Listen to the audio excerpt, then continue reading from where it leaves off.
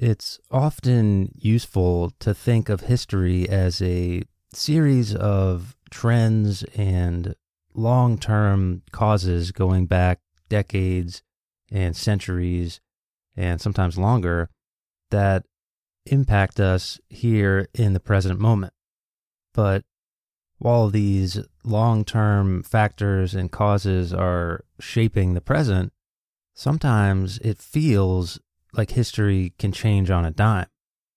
When the Khmer Rouge took over Cambodia officially in April of 1975, as the tanks and troops were rolling into the capital city of Phnom Penh, many people were out in the streets celebrating, thinking that this was the end of a years-long civil war in Cambodia and perhaps the beginning of a period of peace and prosperity. But for the people of Phnom Penh and the people of Cambodia, in something that must have felt like history turning on a dime, that dream of peace and prosperity was shattered by the next day.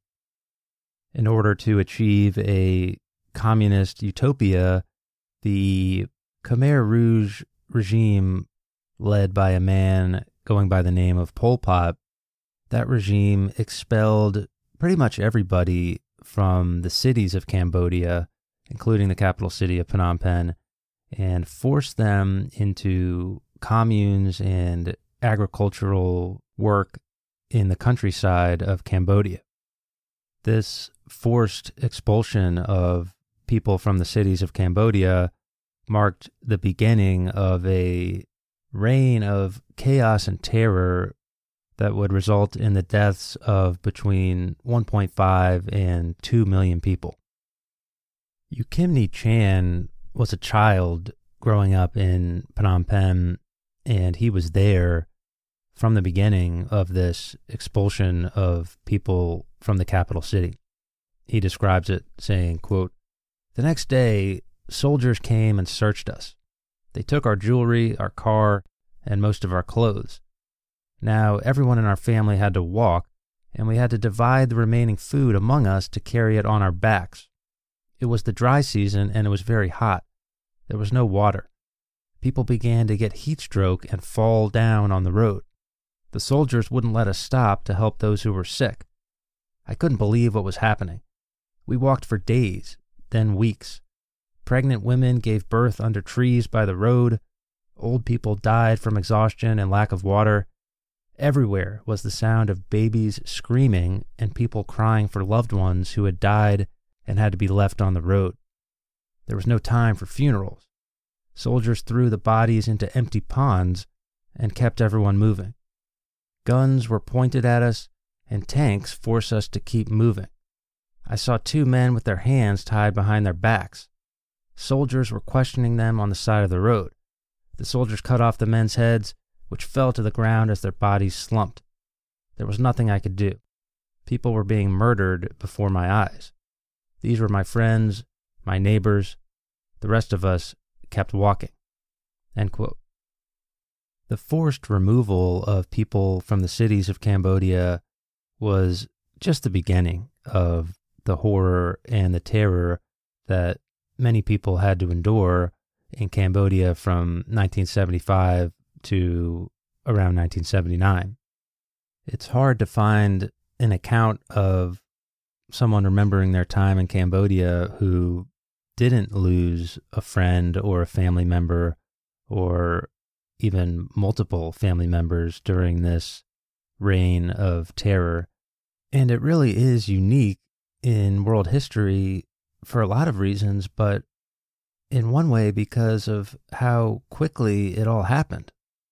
The Khmer Rouge ruled in Cambodia for a little bit under 4 years, from 1975 to 1979, which is just a small blip in the course of human history, but the scale of the tragedy of the Cambodian Genocide and the incredible stories of personal sadness and journeys of survival that ordinary Cambodians had to go through during this period is truly remarkable. And we will get into some of the long-term trends and causes of what happened here, but it's important to keep sight of the fact that for the people in this story, it must have felt like the world was turned upside down in a second. U Kim Chan, after being expelled from Phnom Penh with his family as a child, watched as family members died all around him of starvation and malnourishment and violence. And he talks about the feeling of things being different in a single moment. With real courage, he describes the death of his little sister, saying, quote, "One day, as we sat together in the hut, Sinuin put her head on my lap and said, 'Kimni, I don't know if I can live any longer. Can I have a spoon of rice?' My heart was breaking. It was such a little thing she asked. But we had no rice. I got up and brought her our last cup of water. 'Sister,' I said, 'I have no rice to give you. Drink this water.' She looked into my face for a moment, and then she sipped the water. She put her head down on my lap, and then she died." End quote. For U Kim Chan and millions of other Cambodians during this time period with similar stories, history and life turned in a moment. Nothing would ever be the same, and the experience of the Cambodian Genocide would never be forgotten.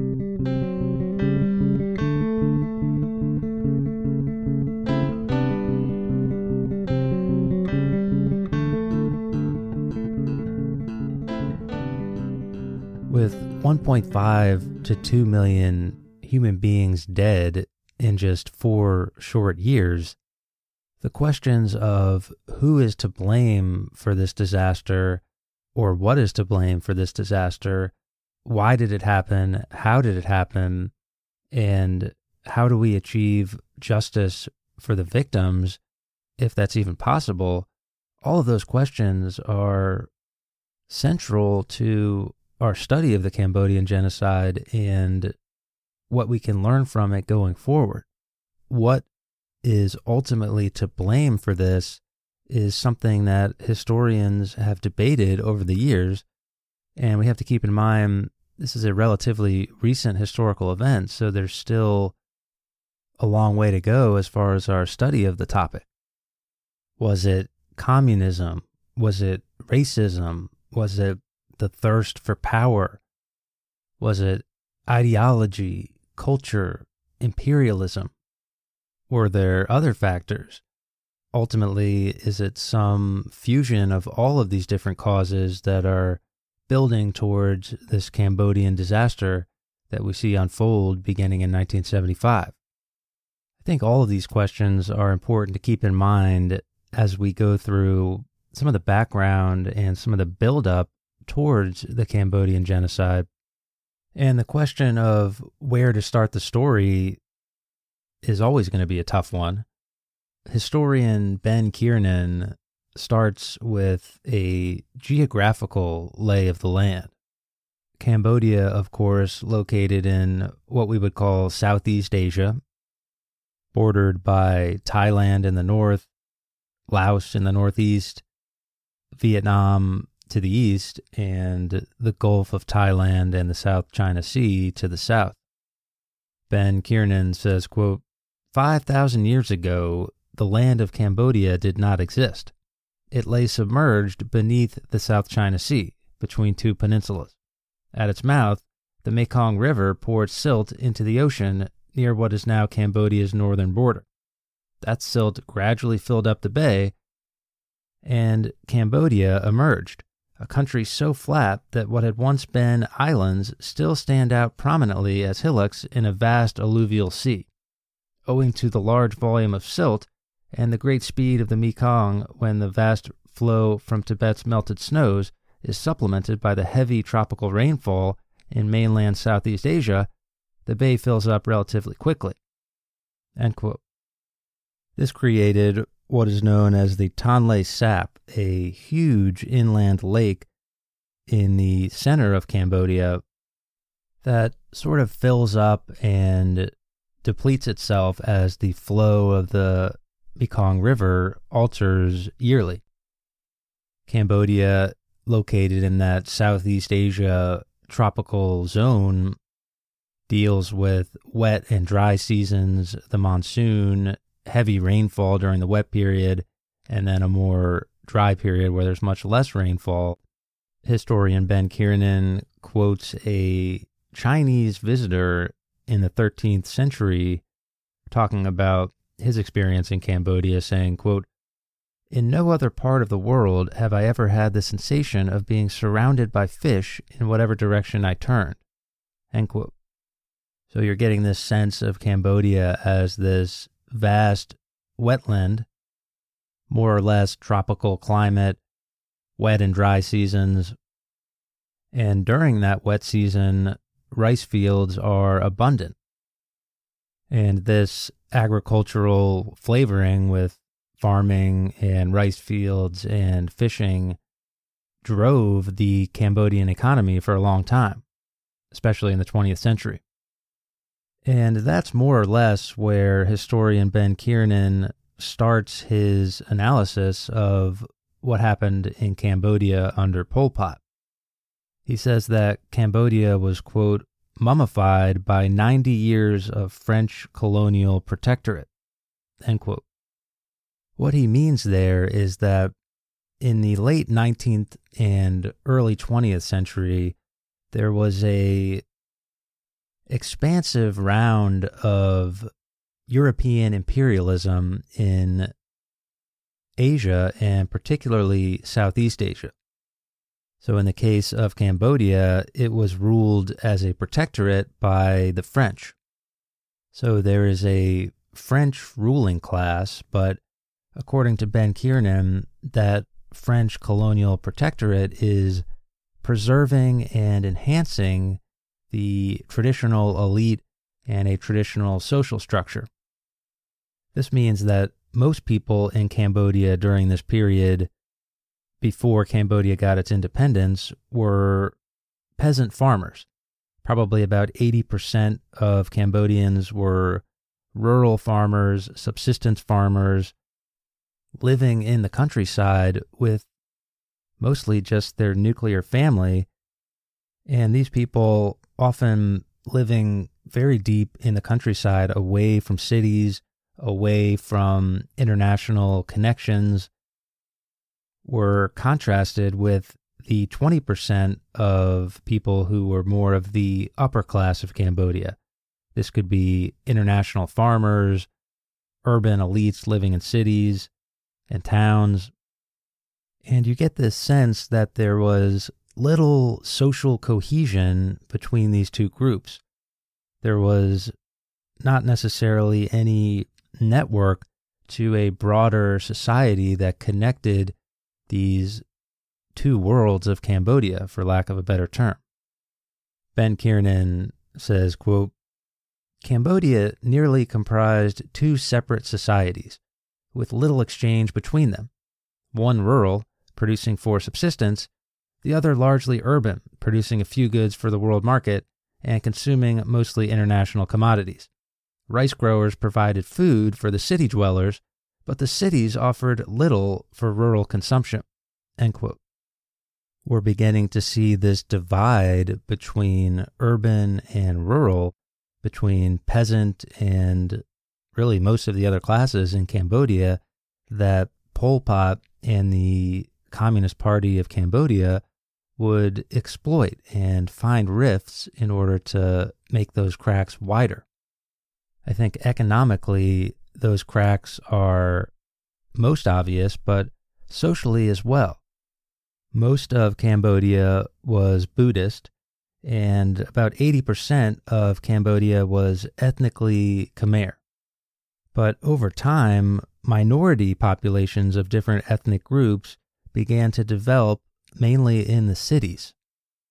So this could be Vietnamese, Chinese, Lao, Thais, a Islamic community known as the Cham. And Pol Pot and his Communist Party would take advantage of the way that there seemed to be two different societies operating in Cambodia. The rural ethnic Khmer people were the ones producing the food for the people in the cities. They were doing the hard work, and they were the ones who were really contributing to the survival of Cambodia, while the people in the cities, these minority groups and these urban elites, so to speak, were taking advantage of all of that hard work and eating the food, but they weren't contributing anything back to that rural community. They were consuming international goods and trading internationally, and according to Pol Pot and his communist rhetoric at least, this urban group was taking advantage of the peasant community of Cambodia. All that being said, while this two societies thing is going on in the background in Cambodia, there's also some pretty huge political changes that are happening in the mid-20th century. After World War II, European imperialism is more or less falling apart. Nationalist movements are popping up all around the globe, and Southeast Asia is no exception. And in 1954, in large part due to this nationalist pressure, the French leave Indochina, another word for Southeast Asia. And in the power vacuum that is left behind with the French leaving, you're left with a lot of different groups vying for control. Whether it was United States or Soviet or Chinese imperialism as the Cold War was beginning to heat up, or whether it was these nationalist movements inside of these areas in Southeast Asia, or whether it was the individual communist parties or political parties inside of these new countries, as we know, things did not transition smoothly in Southeast Asia. As the Vietnam War is raging in Vietnam, just east of Cambodia, Cambodia is also seeing the rise of its own Communist Party. By 1963, the mysterious Pol Pot is in charge of the Communist Party of Cambodia, and they are more or less in open rebellion against the Cambodian government, which is led by a man named Prince Sihanouk. Sihanouk is perceived as being unable to deal with the threat of Pol Pot and the civil war that's raging in his country. There's a military coup backed by the United States, which puts a man named Lon Nol in charge in 1970. And I realize I'm going through this kind of fast here, but I think the basic idea, according to historian Ben Kiernan, is that while the traditional Cambodian government, whether it's Prince Sihanouk or Lon Nol, is bumbling and fumbling their way through this post-imperialist Cambodian society, the Communist Party under Pol Pot is gaining strength during the 1960s and early 1970s. In large measure, this gaining of strength is due to nationalism. Sihanouk and Lon Nol are seen as being associated with the United States, and as they're cracking down on communists and perceived leftists, they end up driving a lot of nationalists right into the Communist Party.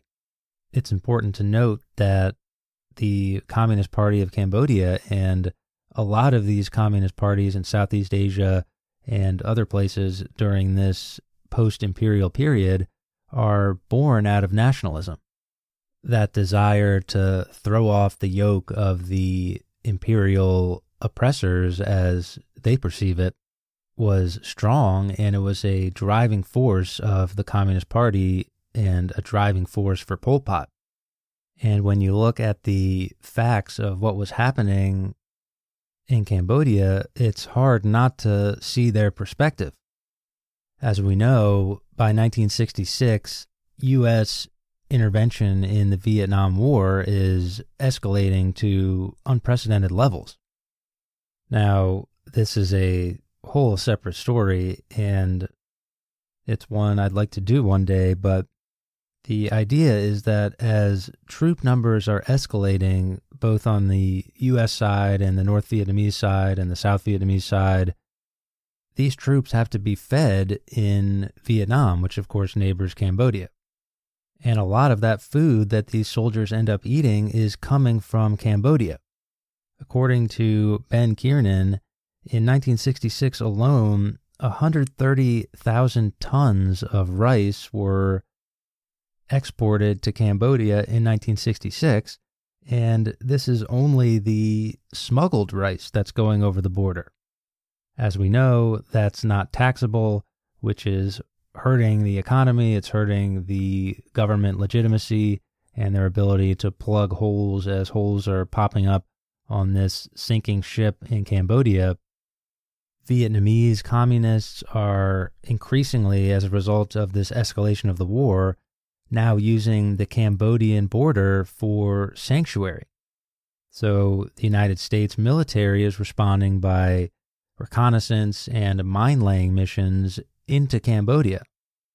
This later escalated into full-on bombing missions. Historian Ben Kiernan says, quote, about 161,000 tons of bombs were dropped. The civilian toll is unknown. The U.S. aim was to destroy Vietnamese communist forces in Cambodia or drive them back into Vietnam. End quote. These bombing campaigns are creating all sorts of domino effects that quite simply are not good. First of all, the government of Cambodia doesn't think that these bombing raids are actually decreasing the numbers of Vietnamese communist forces hiding in these sanctuaries. Secondly, it's killing untold civilians. It's creating unforeseen consequences and refugees that are now streaming across the Cambodian border. And the U.S. military apparently doesn't think the campaigns are working, but they respond by escalating further, hoping that more force can solve the problem. In 1970, Richard Nixon, President of the United States, launches pretty much an invasion of Cambodia, and it's really not a good look for the United States. And as a domino peripheral effect, it's going to drive a lot of Cambodians right into the hands of Pol Pot and the Communist Party. Historian Ben Kiernan says, quote, by 1970, Cambodia's frontier with Vietnam was breaking down. It was unable to withstand the pressure exerted by the two mighty contending forces that had been expanding and straining against one another in the limited space of southern Vietnam since the escalation of 1965.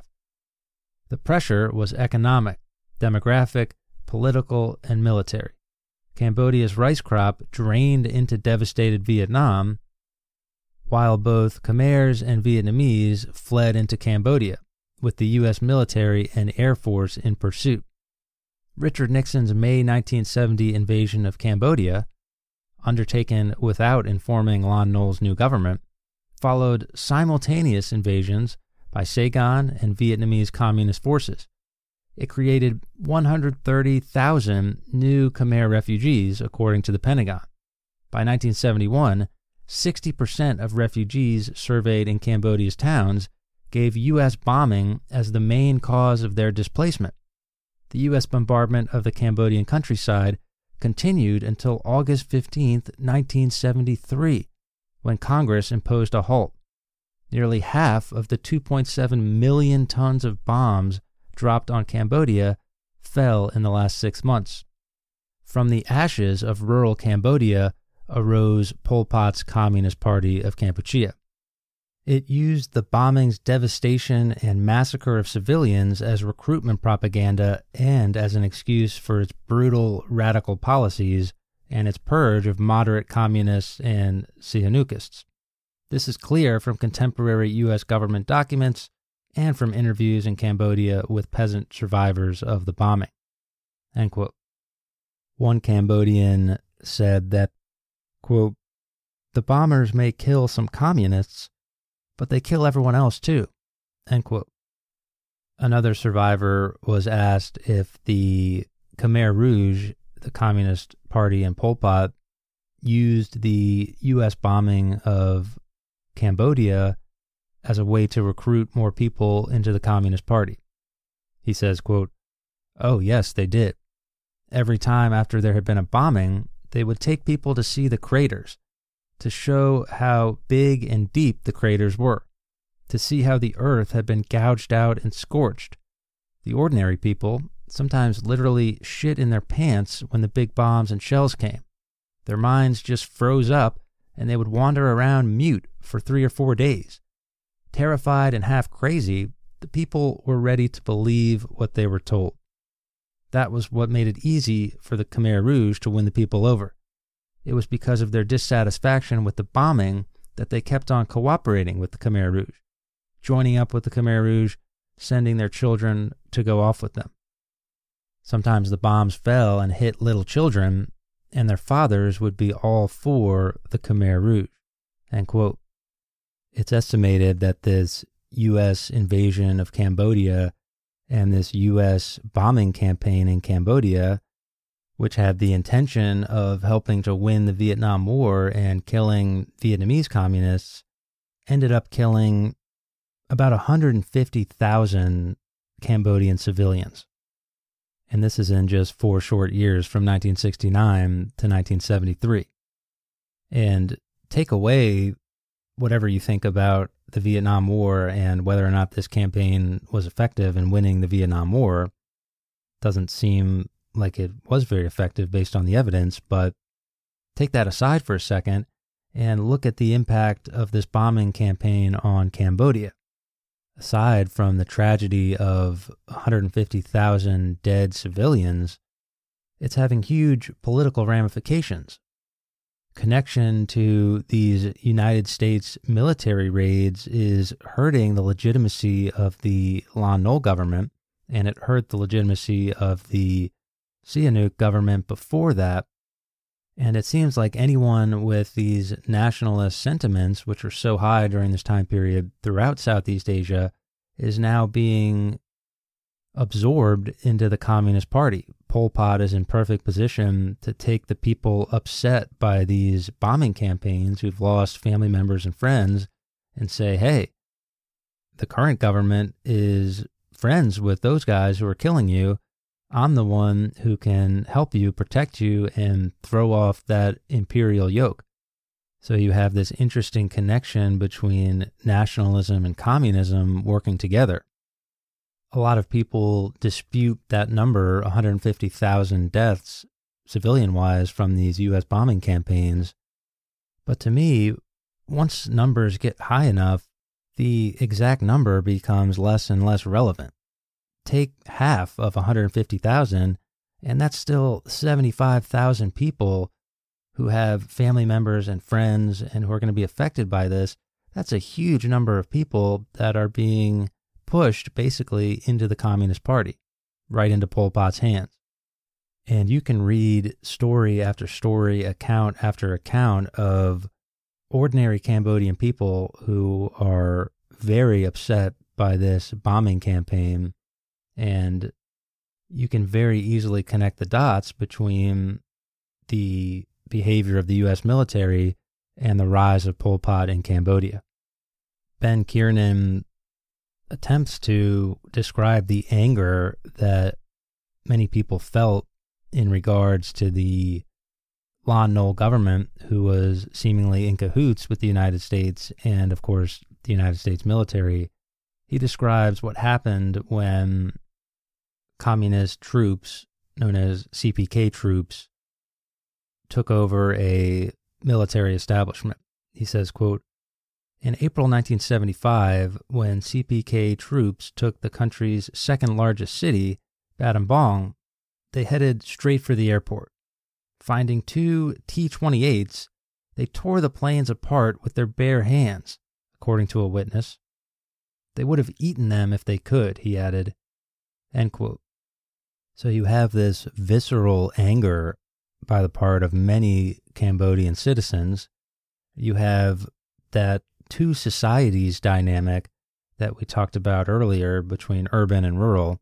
You have an economy that's in the tank, largely due to the way this rice is being exported to feed the combatants of the Vietnam War. You have political chaos and upheaval. You have a civil war that's being waged between the Communist Party led by Pol Pot and the traditional government now led by Lon Nol and the Cambodian military. You now have United States planes dropping bombs and killing civilians in Cambodia, and thousands, tens of thousands of people being killed. And the stress from all of these different factors is fueling the fire of Pol Pot and the Communist Party. By April 17th of 1975, the Communist Party led by Pol Pot had gained enough steam and won enough military victories to surround the capital city of Phnom Penh and finally put an end to the Cambodian Civil War. The reign of the Khmer Rouge had begun. I think before we get into what happened in Phnom Penh with the forced migration of people out of the city, it's worth digging into Pol Pot a little bit and his Communist Party to unpack what they really believed. First of all, you're going to see a lot of different terms used to describe roughly the same thing, the government in charge of Cambodia led by Pol Pot and the Communist Party. So you might see Angkar, you might see the organization, Khmer Rouge, Democratic Kampuchea. The CPK is a shorthand term that's used. All probably stick to Khmer Rouge when describing them for the most part, and each of these terms has slightly different meanings and connotations and uses in appropriate places, but more or less it's the idea of this Communist Party of Cambodia. And in many ways, certainly by the end of this thing in 1979, this was the party of Pol Pot. So uncovering the way he thought about the world and his ideology is going to be important to this story. He was born by the name Salath Sar. He was born to a pretty wealthy family who had palace connections. His siblings worked in the palace and he became accustomed to a palace lifestyle. As a member of the urban elite, so to speak, he was able to get education abroad in France. There really was no robust system of public education in Cambodia during those post-colonial times, and Pol Pot would eventually use this to his advantage, but anyway, he's being educated overseas. He joins the French Communist Party for Cambodia, and over time, he uses his palace connections and his skillful organizational skills to take control of the Communist Party in Cambodia. By 1963, he controls it. And by 1975, with the fall of Phnom Penh, he is in charge of Cambodia under the code name Pol Pot. You might also see Brother Number One. From an ideological perspective, the first thing to understand is that Pol Pot was highly nationalist. As we've said, this was not uncommon at all for political parties in this region of the world, considering the colonial and imperial incursions that have been going on there for centuries. And then, of course, this flares up with the Vietnam War and the escalation of that we talked about. So Pol Pot is nationalist, and this also means that he's pro-Khmer. So we said the ethnic makeup of Cambodia about 80% Khmer, and these people are mostly in the countryside, and that's contrasted with the diverse urban populations who Pol Pot does not necessarily support. It's also worth noting that there's a huge population of Khmer people inside of Vietnam as a result of the borders that were drawn up in the colonial period, very similar to something like World War I, after World War I, where the great powers are dividing up the Middle East and different ethnic groups are left on different sides of the borders and the whole thing is a mess, and so on and so forth. Similar situation here. This fact of demographics, as well as the nationalist and pro-Khmer ideology that Pol Pot believed in, is important for the second part of Pol Pot's ideology, which is anti-Vietnamese. So the first thing is nationalist, the second thing is anti-Vietnamese. There is absolutely a racial element that we're going to get into that factors into what happened in Cambodia. Pol Pot wanted to expel Vietnamese people, he wanted to expel Chinese people to a lesser extent, and other ethnic groups from Cambodia in order to purify it. And being the nationalist that he was, he also wanted to bring those Khmer people who lived in Vietnam into his empire, into his country, and in the long term, that was going to mean war with Vietnam. Now, the next part of Pol Pot's ideology is probably the obvious one, which is communism. And he wanted to bring Cambodia into a truly communist system based on agriculture and rural communes that really no one else had seen before. Of course, the Chinese had the Great Leap Forward and the Cultural Revolution, but Pol Pot really wanted to take that to the next level. So he tried to implement many of the standard tenets of communism, most people would say. He wanted to evacuate the towns and the cities, send people into the countryside to work. He wanted to abolish markets and money. He abolished property, closed schools and hospitals, abolished religion, quote-unquote, modernized the agricultural and industrial system of Cambodia with forced quotas and targets and dates, similar to something like the Great Leap Forward in China.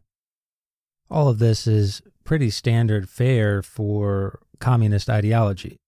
The idea is to equalize the playing field by abolishing property and markets and money, send people into the countryside to work in the fields or in factories producing the materials that everyone in the country as a whole can use and share in together based on the quotas set by the Communist Party. Thus far, we have nationalism, anti-Vietnamese, communism as three of the pillars of Pol Pot's ideology. And the last pillar, in my opinion, is this idea of what was known as, quote, internal screening. Basically, this meant that any opposition to the Communist Party or to Pol Pot was going to be crushed. Enemies and spies and potential enemies were seen at every corner and behind every door for the cadres and the upper leaders of Pol Pot's Communist Party. And they had a very ends justify the means mentality to this. Violence and killings and executions were not seen as a bug, they were seen as a feature. Opposition to the party was systematically crushed over the time that the Khmer Rouge ruled, which we will see. Lesser ethnic groups and lesser classes were removed, dispersed, and scattered. Family members and friends of people who were purged ended up being purged themselves in order to protect the party and safeguard them from vengeance. So I think it's safe to say that violence was a pillar of the Khmer Rouge regime, in addition to communism, nationalism, and anti-Vietnamese sentiment. It is worth noting that there was opposition to Pol Pot and his inner circle. This opposition came from inside the party and from outside the party in the form of rebellions and resistance and different zones of Cambodia doing things different ways, even though they were all paying tribute to Pol Pot in one way or another.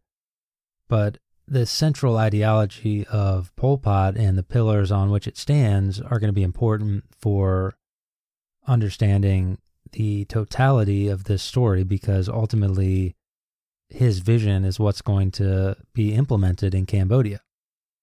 And that brings us to April 17th of 1975 with the evacuation of Phnom Penh. As the Khmer Rouge streamed into the city, many people cheered their arrival, some perhaps in fear, some perhaps doing it in confusion, and some maybe just happy that the civil war in Cambodia was over. But within hours, very few people would be cheering. The Khmer Rouge put out orders to evacuate the city immediately, sometimes giving people as little as 10 minutes to collect their belongings and get on the road. Orders from soldiers were delivered on loudspeakers and bullhorns, declaring, quote, "The inhabitants who put up resistance or refuse to take to the road will be liquidated as enemies of the people," end quote. There we see the use of enemies of the people, a term often used to bully and intimidate throughout history, a precursor to violence and totalitarianism.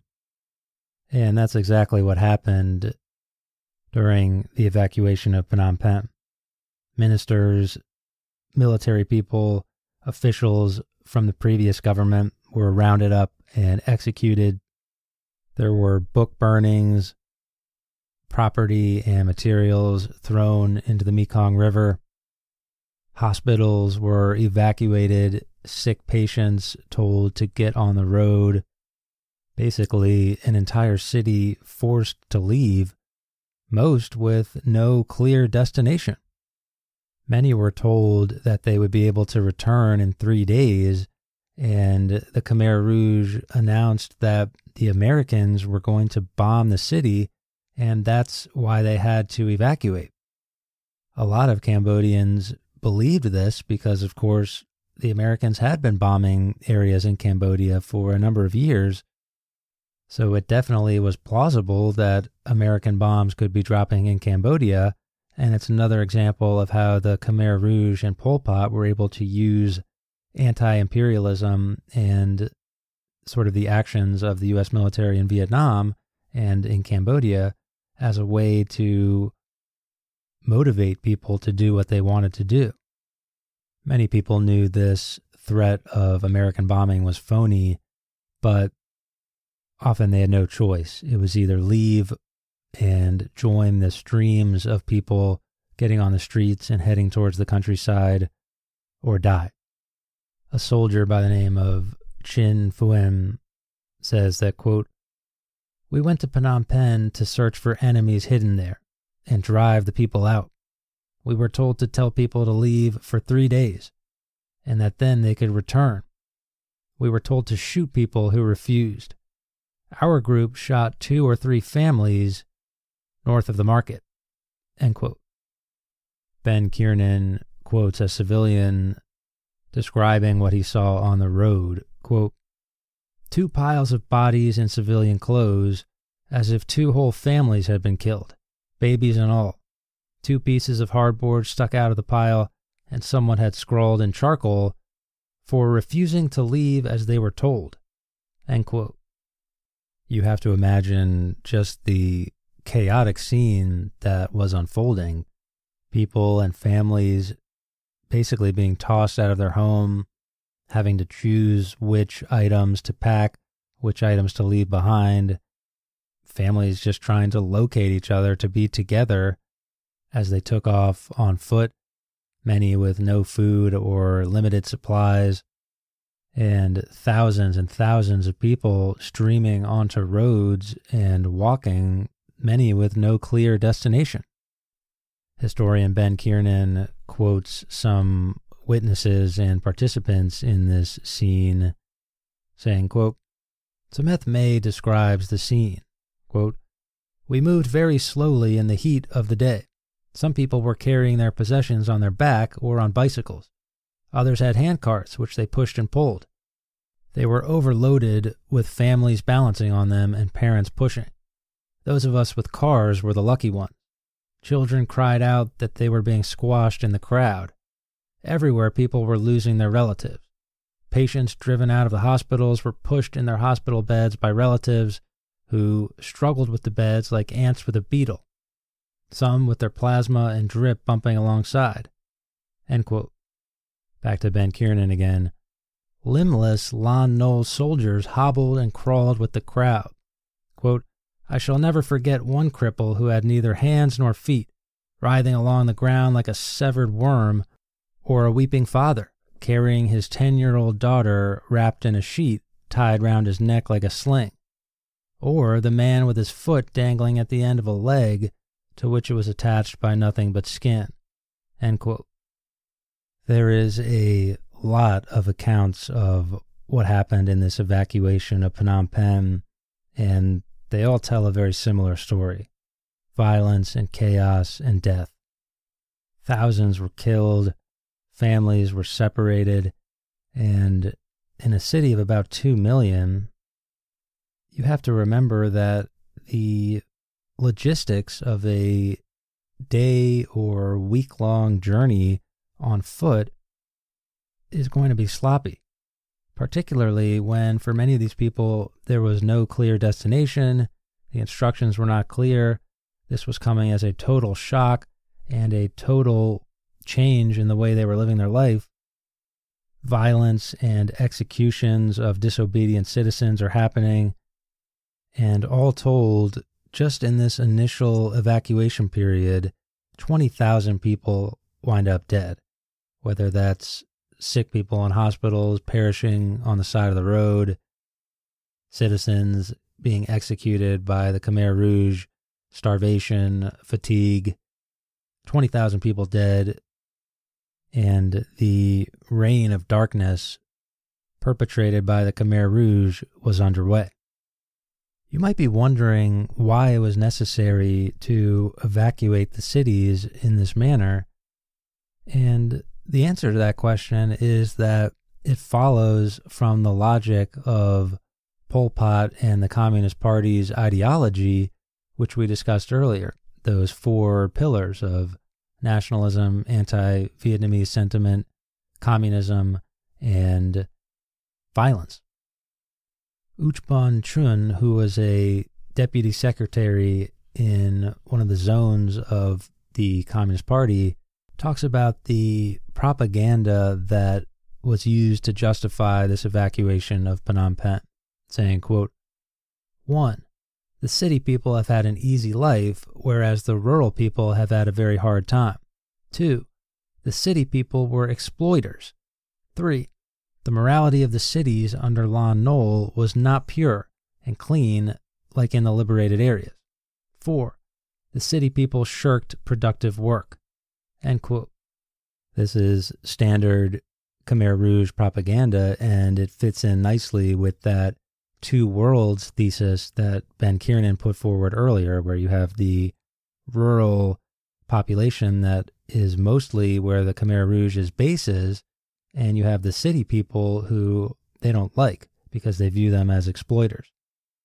Now, another reason they had to evacuate the cities is because cities are a problem for people who have racial superiority politics. And the reason for this is that Cambodia and most cities in the world are diverse, and they're filled with minorities and people from different countries and a variety of different perspectives, and usually this leads to art and culture and a mixing of different ideas that people who believe in racial superiority don't like. That same communist official would go on to say, quote, "The main thing was that we could not be assured who the people in Phnom Penh were," end quote. A third reason the Khmer Rouge evacuated the cities was there was a very real worry that the country would starve if there wasn't enough people to work and produce more rice. If you remember, the economy was tanking, and there was a very real concern that the country would starve. Ben Kiernan also thinks that the evacuation of the cities of Cambodia was a long-term plan in a military sense.